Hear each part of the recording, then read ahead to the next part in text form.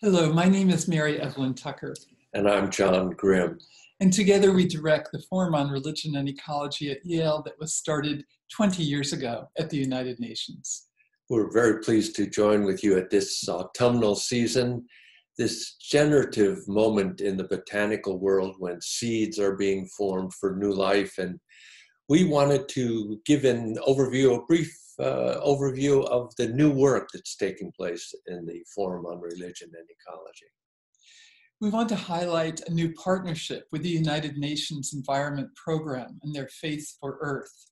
We want to also note the new website that was created with enormous work, especially with Tara Trapani's help. And thirdly, we want to highlight a new group of advisors that's coming on board to help us with this work. And finally, a new blog called the Forum Spotlight, which will be Monday interviews, Tuesday and Thursday blogs.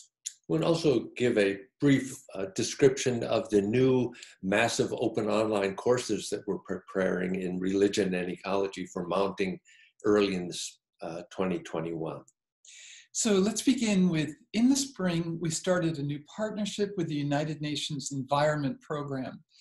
Iyad Abu-Mogli directs this Faith for Earth initiative, which coordinates with our work of international and interdisciplinary concerns, namely the United Nations with its environmental programs, policy, and information is a great partner with the Forum's work on the world's religions. The Faith for Earth is about to issue a new book that we were involved in 20 years ago with UNEP. And this will be helpful, no doubt, for your teaching, for your activism, and it will come out in the coming months. It was in partnership with UNEP, with Parliament of World Religions, and with the Forum. The website of the Forum on Religion and Ecology is the result of a year-long effort by our team, led by Tara Trapani, to renovate and repurpose the 1,000 pages that was on the old website. So now we have a bright and inviting resource for your work, both in teaching and in activism. So 10 world religions, something on their statements, something on bibliographies, something of videos, and the engaged projects, what's happening on the ground. We also have part of the website devoted to climate emergency and to Laudato Si, which highlighted the strong movement emerging in eco-justice, people and planet. So this new website will also grow into the advisory group help that we've just launching today. About 70 scholars and activists, senior and junior scholars, and moving forward on this effort to re-energize the international dimension of the Forum's work, the interdisciplinary, the interreligious, and the intergenerational. So we're inviting senior scholars to mentor junior scholars in this work in a mutually enhancing way. We're very excited about this. And finally, specifically today, we're launching the Forum Spotlight that is the work of Sam Mickey and Tara Trapani. And they've been preparing blogs and interviews, Monday interviews, Tuesday and Thursday blogs. And this will highlight aspects of teaching and research, but also new webinars and events, publications. And we'd be very happy for you to put your work forward through this medium. As well, you can send it to Elizabeth McAnally, who's our web project director, and she can post these. So we're going to spotlight partner organizations, advisory groups, and your work as a whole.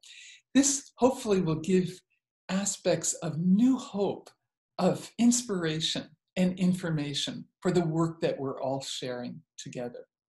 It's exciting to hear of these projects and to talk a bit about a new specialization that we're mounting in these massive open online courses. So This 5 courses will be a specialization in religion and ecology, similar to the specialization that we have now on the Yale Coursera platform in the Journey of the Universe courses. Those 3 courses constitute a whole, just as these 5 courses will be focused on the religions of the world and ecology. And these will be free through the audit button, free for students to choose their own pace at which they want to learn, and also when they want to enter these courses. So the project itself is focused on 5 courses. Each of them are 6 weeks long.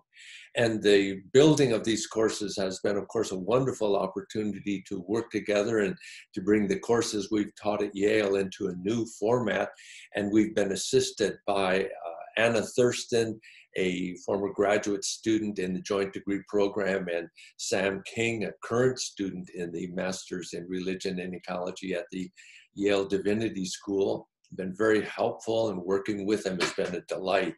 And these 5 courses then are an introduction to religion and ecology, then Western religions focused on Judaism, Christianity, and Islam, South Asian religions and ecology, Jainism, some forms of Hinduism and early Buddhism, and then East Asian, course on the movement of Buddhism across Asia, and then Confucianism and Taoism, and finally, indigenous traditions or indigenous religions and ecology, a sense of bringing together voices of indigenous elders and leaders from around the globe to talk about indigeneity and the recovery of indigenous voice, especially in environmental activism. So this is a wonderful opportunity to bring forward the forum work and the advisory group, and we very much look forward to your viewing this new specialization in religion and ecology to be mounted in early 2021.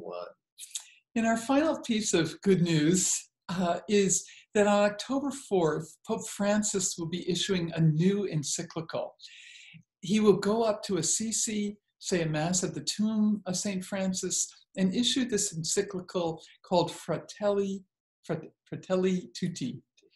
And that is the notion of fraternity, of sisterhood and brotherhood with all humans and all of nature that St. Francis held as so central to his vision. And that will also continue the message of Laudato Si, the Praise Be encyclical issued 5 years ago. And there, the highlight was this integral ecology of people and the planet. The cry of the earth, the cry of the poor is the refrain of that encyclical that will go forward with this tremendous sense of eco-justice, of those who are suffering from the problems of climate change, pollution, and so on. So a new hope, I think, will be generated with this encyclical that will have impact around the world. We invite you into this work, especially the blogs and the interviews, and we thank our team for all they've done to make this launch possible of the Forum Spotlight today. It's wonderful to share this work with you.